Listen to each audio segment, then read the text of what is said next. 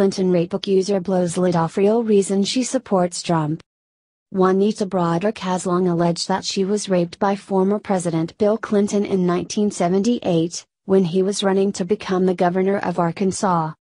As a result, many people have questioned why she supports President Donald Trump, who has been accused by multiple women of sexual misconduct. On Monday, Broaddrick took to Twitter to explain that she supported Trump because she knew he was the only one who could prevent her alleged rapist Bill Clinton, and his wife and enabler Hillary Clinton, from making it back to the seat of power.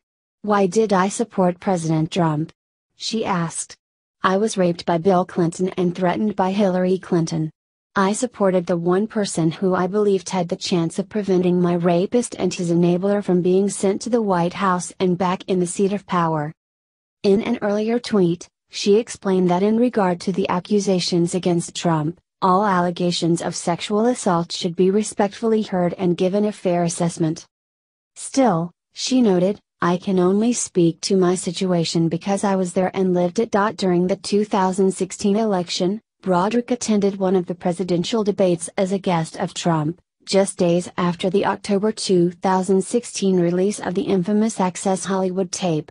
Trump could be heard in the recording making inappropriate comments about women.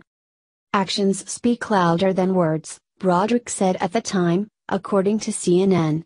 "Mr. Trump may have said some bad words, but Bill Clinton raped me and Hillary Clinton threatened me. I don't think there's any comparison."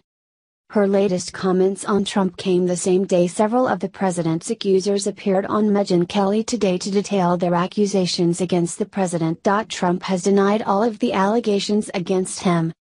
Broaddrick did an interview Monday with Fox News host Martha MacCallum in which she said she was disappointed that Time magazine did not include her comments in their Person of the Year story.